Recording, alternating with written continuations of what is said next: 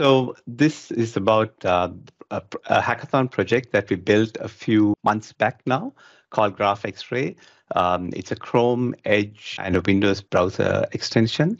And it basically lets you get a sneak peek into the Graph API calls that are happening behind the scenes on any app, any web app that's basically using Graph API. So just a quick intro about myself. I'm a product manager in the Azure Active Directory team. I'm from Melbourne, Australia, and you can follow me on Twitter where I post updates about this project. Right, so I'll just give you a quick demo, then I'll talk about like why and how we built this and show you a few cool things, right? So I'm looking at the Azure AD portal. I go into something maybe like the users or the groups blade, and you can see here on the right-hand side, once you have the Chrome or the Edge extension installed, you'll be able to see the API calls that are happening behind the scenes. So just to get the list of these groups, you can see all these PowerShell commands that are being run. If you're not a PowerShell person, you want to see what's happening behind the scenes on JavaScript or C#, you can do that as well. So as I click through, I navigate within the portal.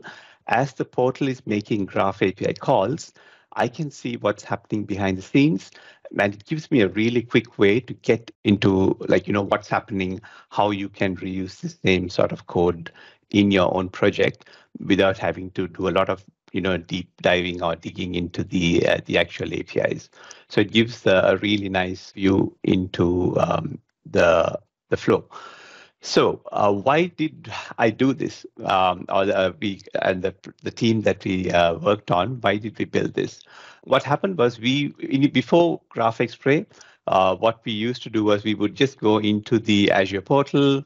We would try to do something, right? Let's say someone asked me, hey, how can I get a list of all the dynamic groups in my tenant, right? So I know how to do that using the UI. So I can do something like, okay, where all the membership type is dynamic, I hit apply and I get a list of all the dynamic groups. Now, how do I get the API for that? If you go look in the API for get group or list groups, you don't really find really good examples of how to do that.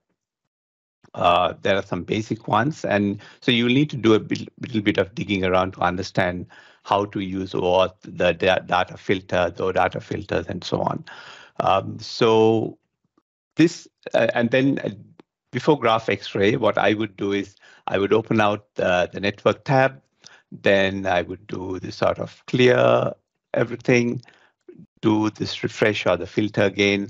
I would see the call, then I can drill through into this and finally get to the sort of the API call that's happening behind the scene. And it's not really that easy to see, but you get to something like this, right? So where you see the actual call that's being made, right? So that's when we came up with the idea, like, why not take this and show it in a nice, more easily consumable way?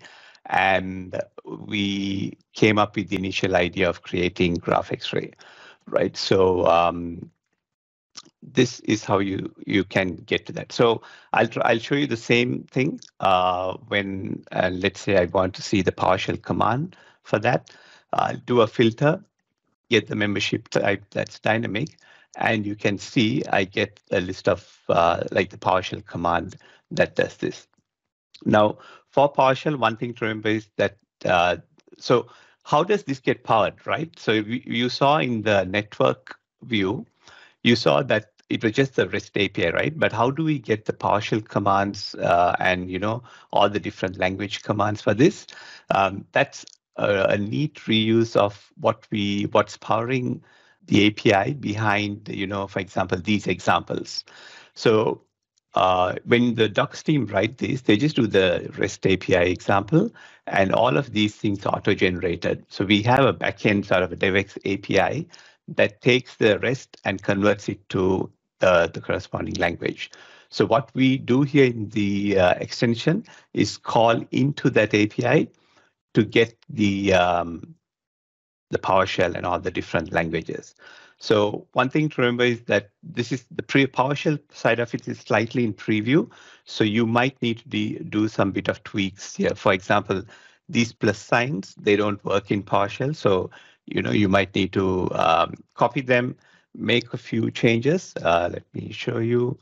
So I put that here, but I might have to remove the sort of the plus signs here to make it work, right? So there you go. I copied the PowerShell command, and I was able to just run that off my the console session that I was logged into.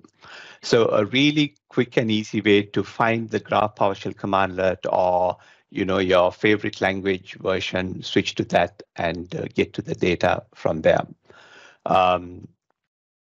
What else did I want to say? Yeah, so if you go to graphxray.merill.net, I think, thanks, Fabian and David shared this. You have the links to all of the different extensions. You can get them. There's a desktop app as well.